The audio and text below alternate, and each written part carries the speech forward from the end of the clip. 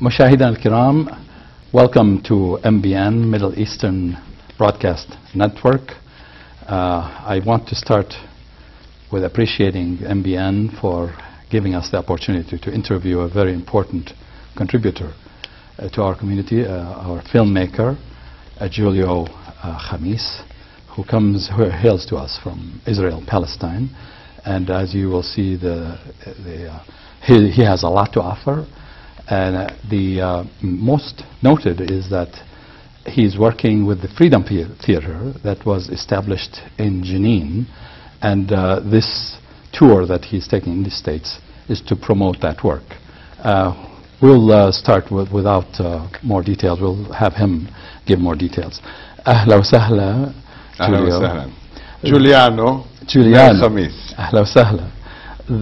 على اسم جول جمال. Wow. Yeah, Jules Jamal was the first shaheed in the Arab history. In 1956. Yeah. Yes. أهلا وسهلا. My mother was in love with him. Interesting. My father didn't know, but... Oh, okay. Yeah. Now, interesting that your mom is Jewish and your Yeah. father is Palestinian. And how did you navigate your way growing up having that formula? Well, I had living in Israel. Yeah, I had a very bad navigation. I was a very bad navigator. I tried both sides. First, I went to the Jewish side, denying my Arab side.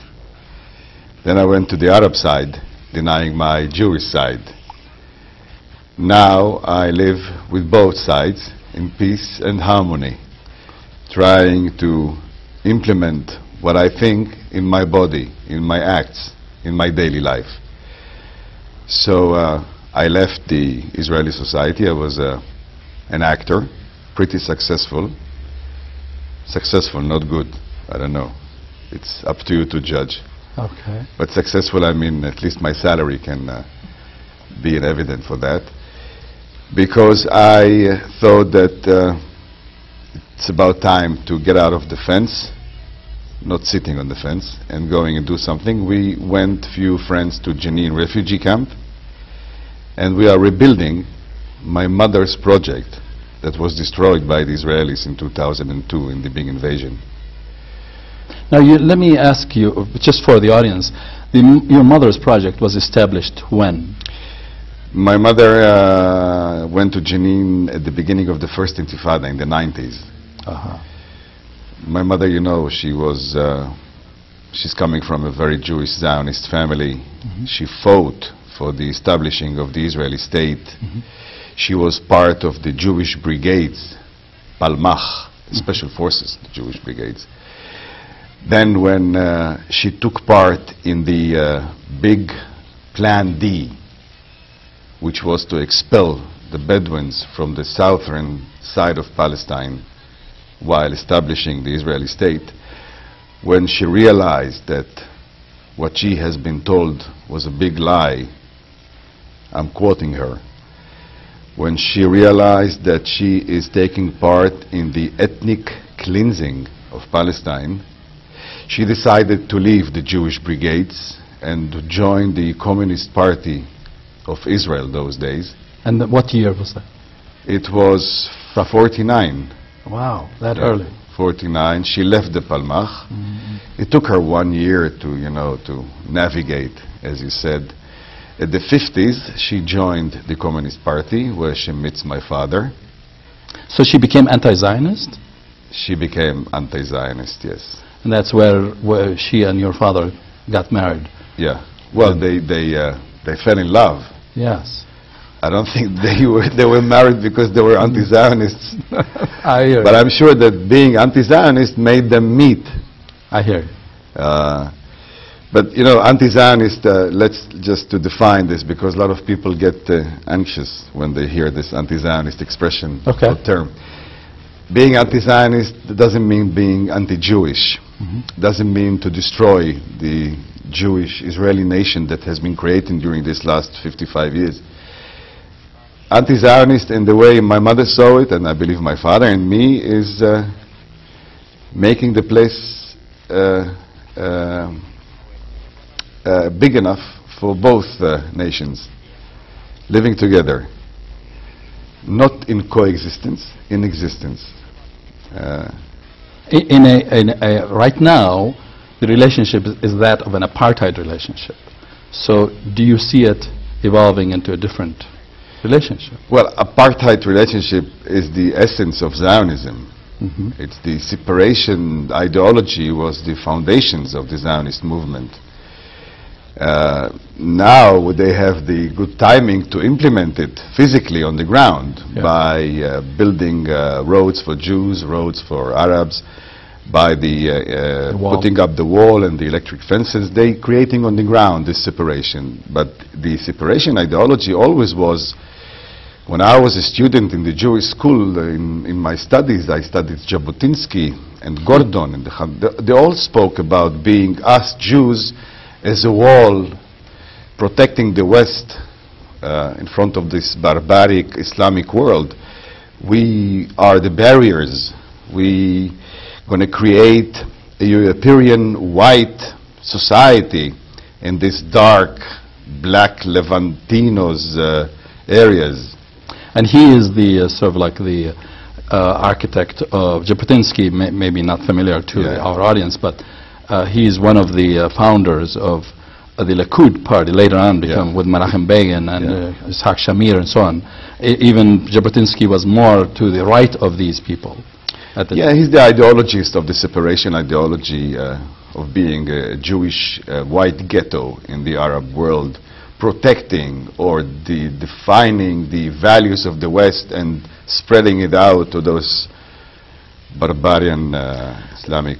Getting back to the Freedom Theater, where you are currently involved, tell me about the theater now and why is it important? Well, actually, now, because I think we are facing the end of the destruction of the Palestinian people by the Israeli forces.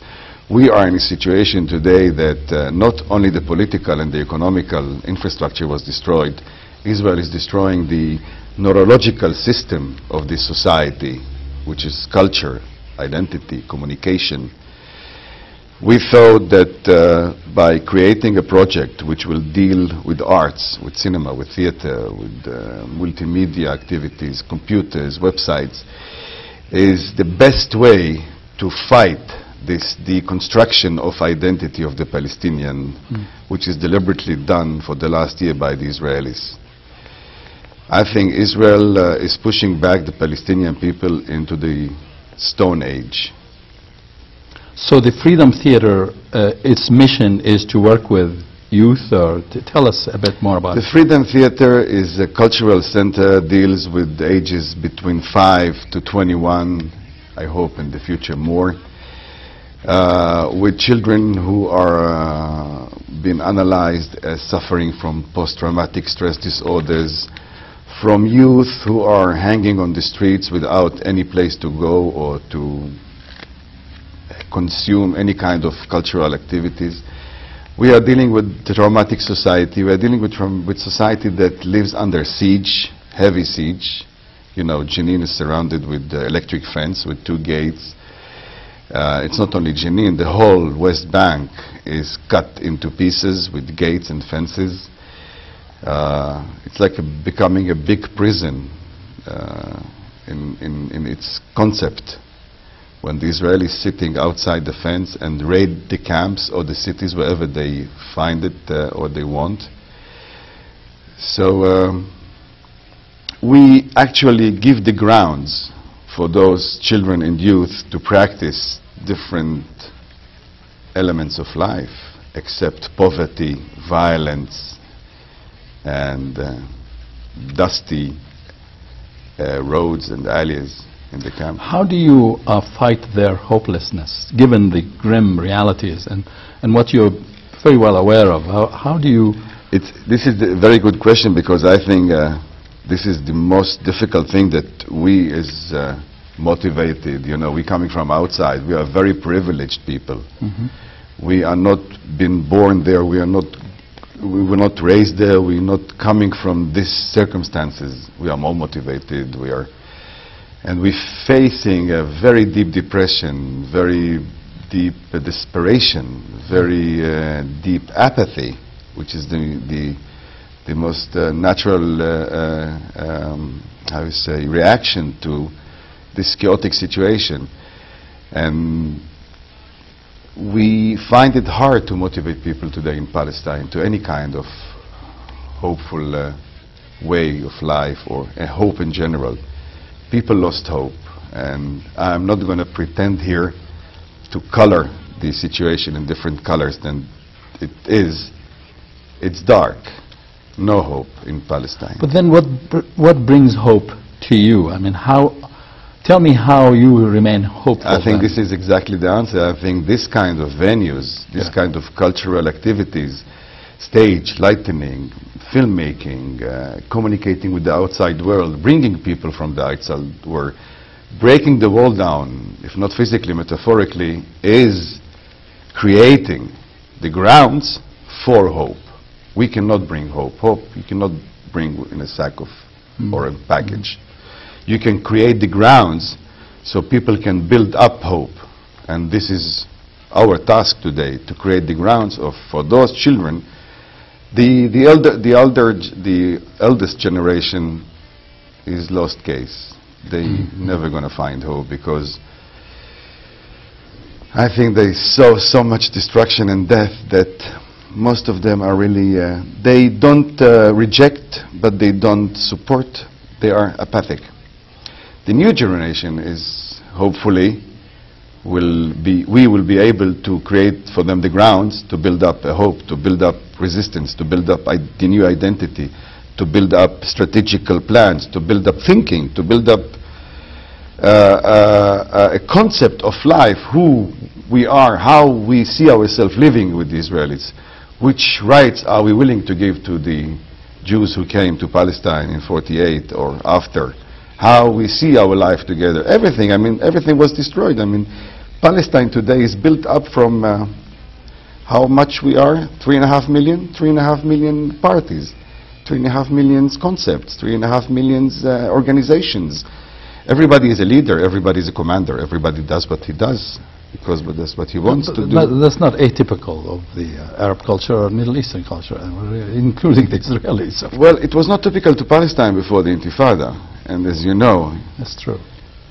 Palestine was very unique in its intellectual venues, in its modernity, and its openness and progressive cultural activities. The Israelis succeeded to chop it, and Israel is chopping. So let me make sure I understand. Your mission at the Freedom Theater is to really resist in a sort of a different twist, different kind of resistance, more or less bring the cultural aspect and have that entrenched in the confrontation through various means in the humanizing the whole question. Is that correct? I couldn't put it better than this. Okay. Yes. And that really is a valuable then course for us to adopt and enrich. And then tell me more about then your mission here in the United States. Well, let me relate to enrichment, which may be supporting us also. And you said every time I want to reach the audience, shall I use this camera? So I'm using this camera. I'm calling for your support. We have a website, www.thefreedomtheater.org, theater with R-E, the English way. We need support. I mean, supporting us, and not only us, supporting Ibda, Al-Rawa, the Darna, Al-Hakawati, supporting this new resistance through art, resistance through culture, supporting rebuilding the destruction of our identity, which was deliberately made. Our identity as Palestinians was targeted, not only our cultural centers, not only the villages and the electricity, the identity. Israelis knew to make us live on our knees, sieged in these walls. They have to bring us into the tribe period of our existence. So we could not mobilize ourselves for a different kind of resistance. So we could not resist at all to this kind of solution that Israel is now, with the Mr. Bush's and this Maryland conference, is trying to impose and show themselves again how they care and how much they want peace. But the Israeli peace that will be discussed in this conference is the peace that I am now putting on the table, keeping the Palestinians on their knees, sieged behind gates, dealing with getting water and surviving the daily life like animals. So what do you hope to get from the international community? Now, right now, for example, there are sanctions, boycotts, etc.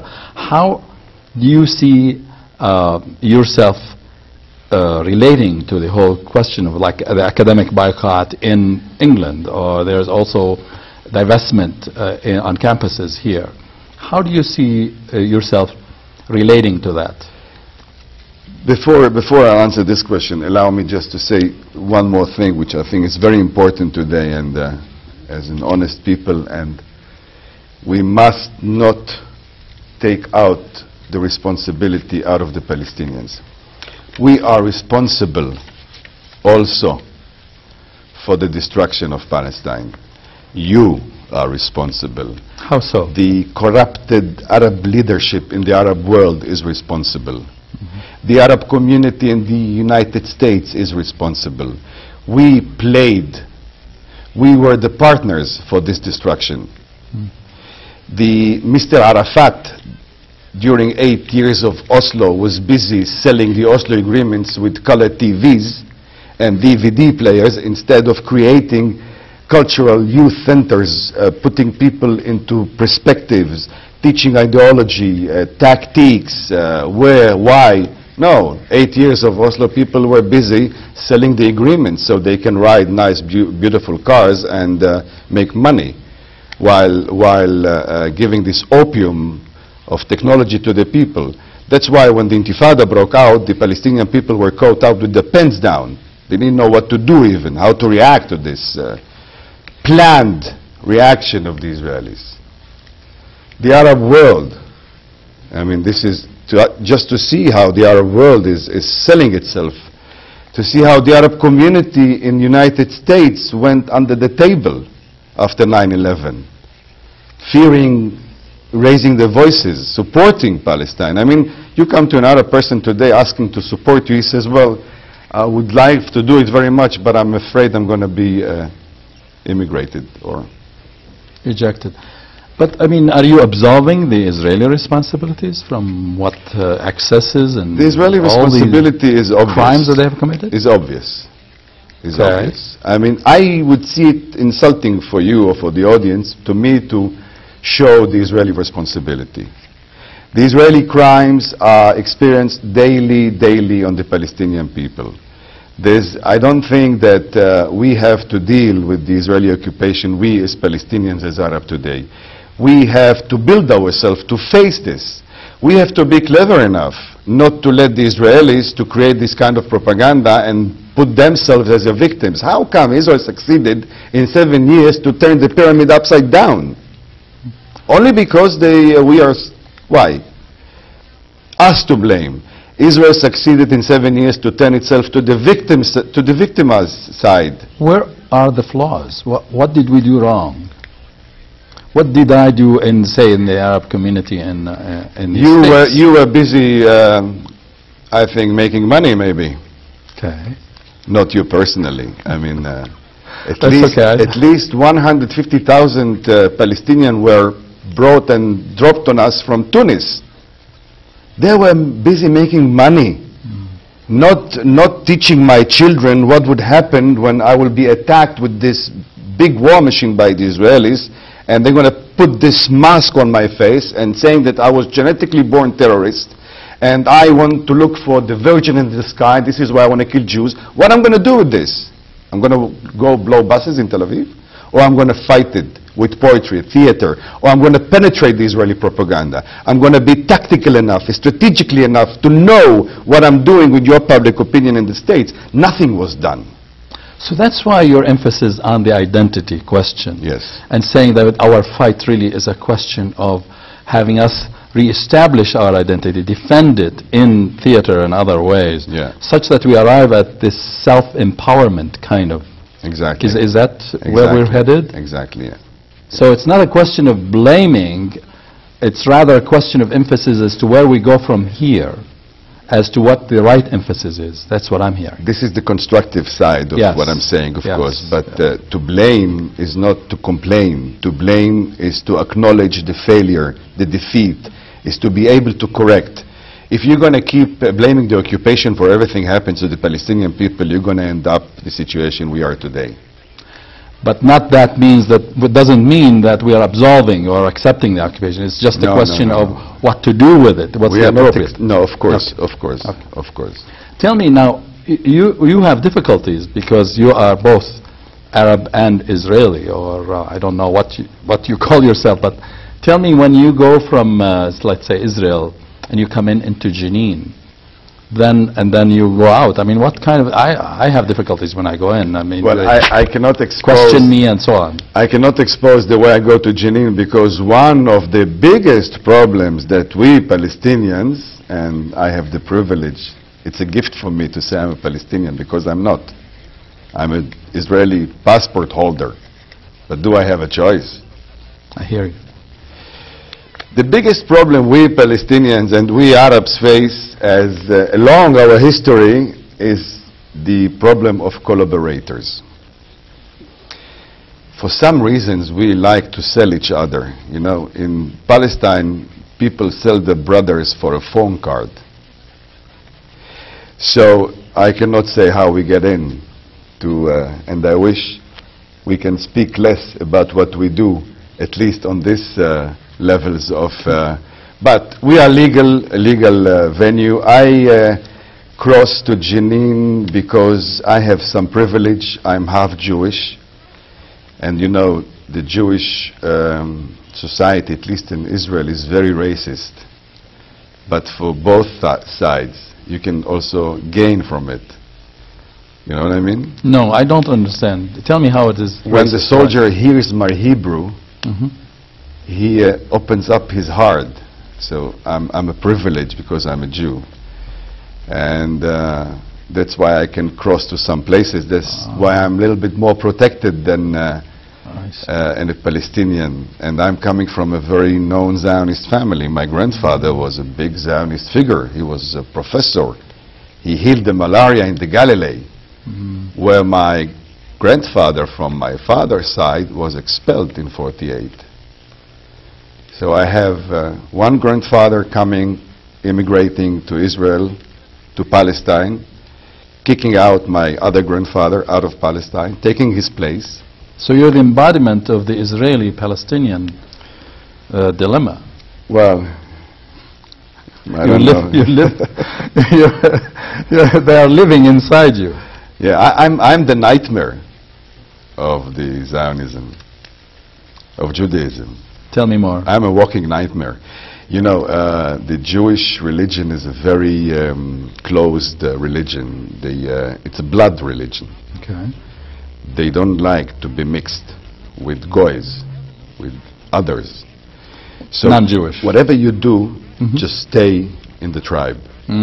Once you leave the tribe, you're breaking the chain of being pure, of being bloody Jew. Okay. And this is what my mother did. You know, I had a grandfather, he was a socialist. They called him Dr. al-Balash. He was treating the Arabs in the Galilee for free. He was a very philanthropical person, socialist, lovable, you know, till his daughter went to bed with an Arab.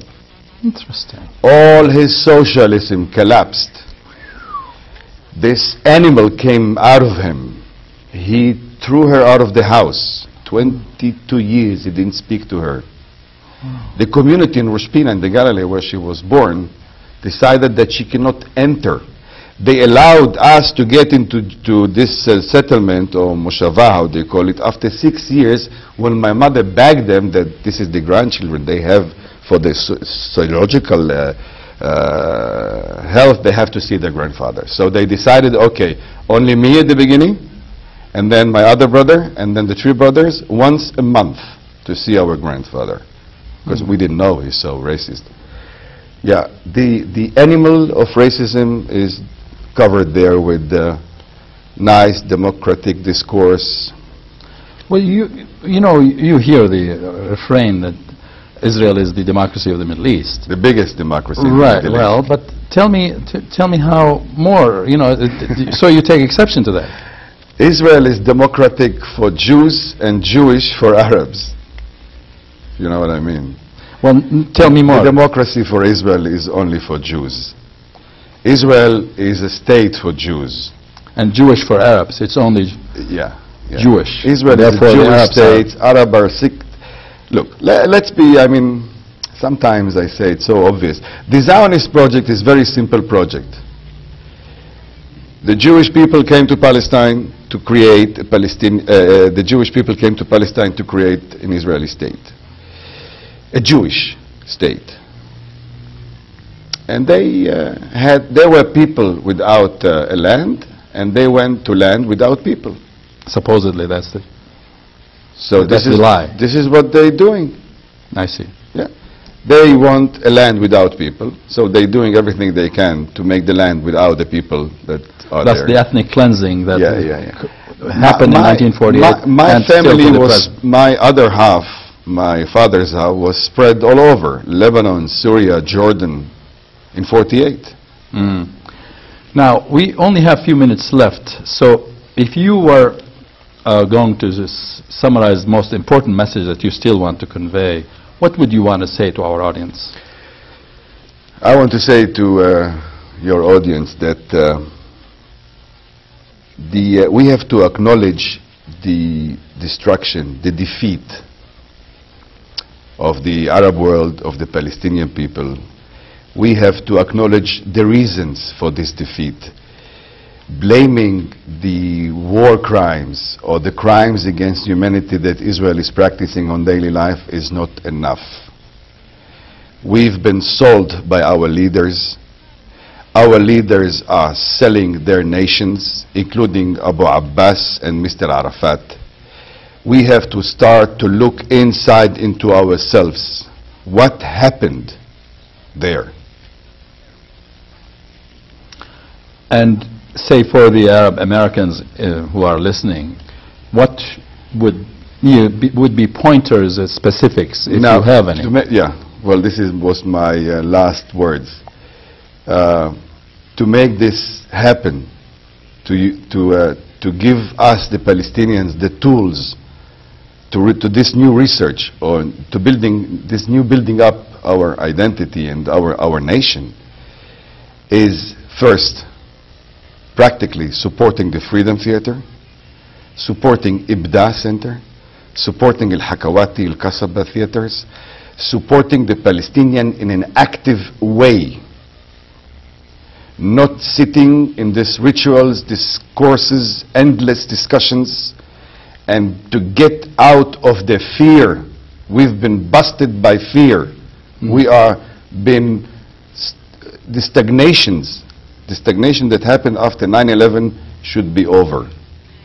We have to go to stand up again on our feet. We are now living on our knees.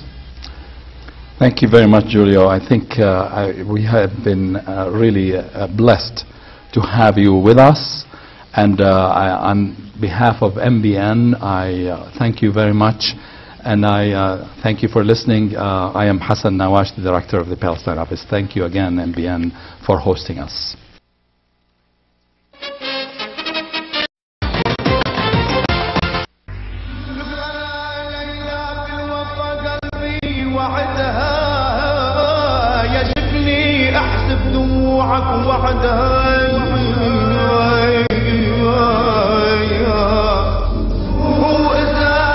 إذا فصل الصيف بتوعد هو عدها